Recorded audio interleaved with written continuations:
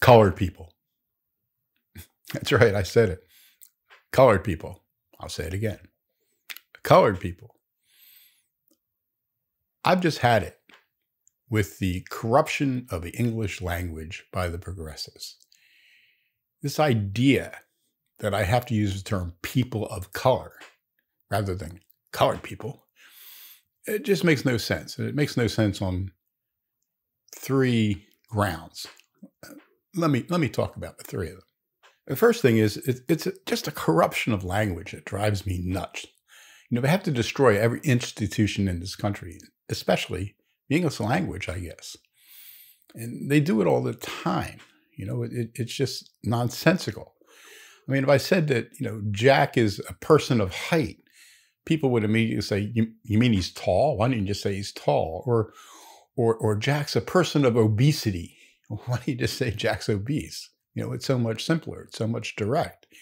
It's not stilted like person of obesity. Or Jane has hair of blonde. Why don't you just say Jane's a blonde? Or Jane has blonde hair.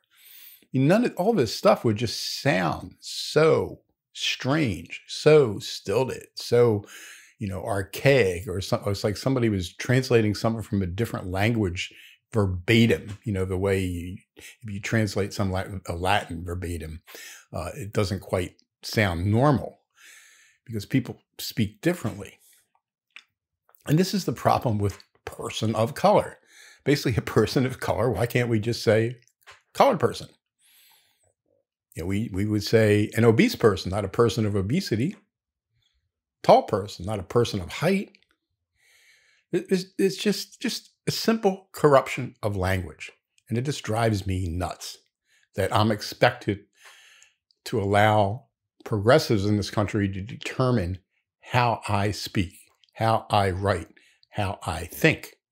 Second problem is saying colored people is a perfectly good term. I mean, I've been around almost 69 years now. When I was a kid, people used the term colored people. Then they used Negro. Then it was black. Then it was African American, which was really ridiculous. And now we're pretty much back to black. Although every now and then people, even me, I've thrown in, you know, phrase African Americans. But it's not like we're saying the N word. I mean, fashions change.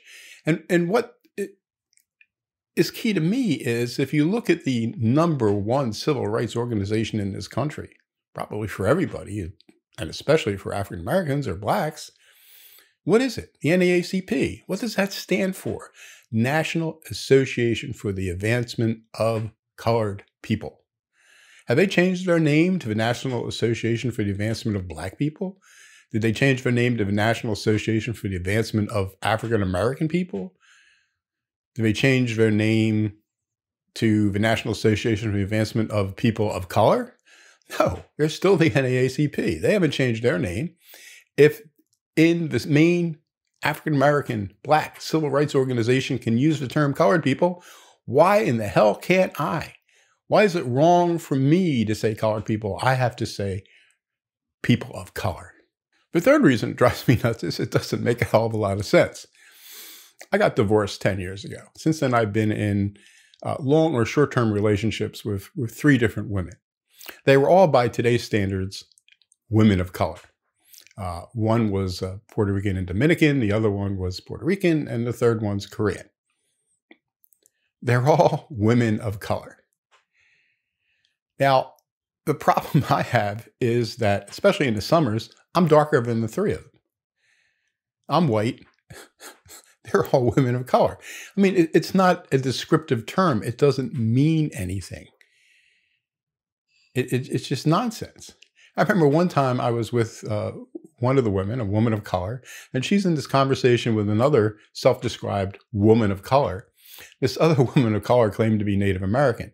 She looked about as colored as Elizabeth Warren. I mean, she had very fair skin. I think she had blue eyes. reddish, blondish hair, kind of light brown, maybe. I forget exactly what it was. And there she is saying, well, us women of color and we women of color, blah, blah, blah, blah, blah, blah, blah, blah, blah. And even the woman I was with, who was Latina, and while she was lighter than me, at least looked like a Latina, this woman did not look anything like a Native American. And she even said to me afterwards about, this woman claiming she was a person of color. And of course, I pointed out that I was darker than the two of them, as is, my parentage is Sicilian. Name change, Palermo. It just doesn't mean anything. It's not descriptive. I mean, if you throw in, people of color would include South Asians whose income levels, wealth levels, education levels are better than white Americans. And you're throwing them into the pot with African Americans and Native Americans. I mean, it makes no sense. And you can see that. You just had that case. I posted a video, I'll link to it here, out in Washington State, where they actually ended up excluding, they're not counting Asians as people of color anymore because it doesn't fit. I mean, the problems facing Asian Americans in this country, East Asians, South Asians, are very different than problems facing, Native Americans. And to lump these people all into, the same category as people of color, it makes no sense. It's crazy. It's not really a descriptive term. I mean, I was born in 1951. Like I said, originally our family name was Palermo, a Sicilian. Palermo is the capital of Sicily, for those of you unfamiliar with Italian geography. In 1951, in the 1950s, around that time, there was a mayor, Sicilian-born mayor of Tampa, Florida, where I live right now. There's a statue to him in Ybor City. And the plaque says, unless they've removed it since the last time I was there, the first Latin mayor of Tampa.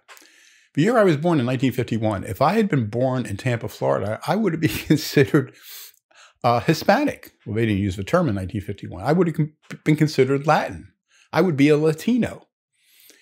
So if you were a Sicilian origin born in Tampa, Florida in 1951, you were a Latino as far as they were concerned. Now, I guess today they've changed it, and you would be born a Latino and you're an old man, you're white. But I mean, these things are so fluid and nonsensical to just dump all these people into this category of people of color. What's that supposed to describe? Remember one summer, I got really dark in the summers if I stay in the sun. I came back from the Persian Gulf one year. I was blacker than some of the black people I worked with. And one summer I went back to Greenville after being down here for a couple of months in the summer, and I ran into a African-American colleague, and he grabbed my arm, put his forearm against mine. He said, "My God, you're darker than me." So am I a person of color? I mean, in 1951 in Tampa, Florida, I would have been, but I'm not considered that today. So these terms don't mean anything. It's just that they want to control the language, person of color. So I just not going to go along with it anymore. To me, colored people's a perfectly fine name. Now, I'm not going to walk around and call, African Americans colored people. I'll call them black, which is what I've been calling them for about the last 40 or 50 years. And I've never offended anybody by calling them black.